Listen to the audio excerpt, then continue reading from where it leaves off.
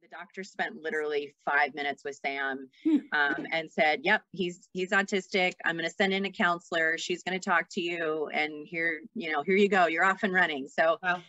She sent this counselor in, and it really wasn't even about Sam or services or, next steps. It was, you and your husband are going to be divorced in the next 6 months. Wow.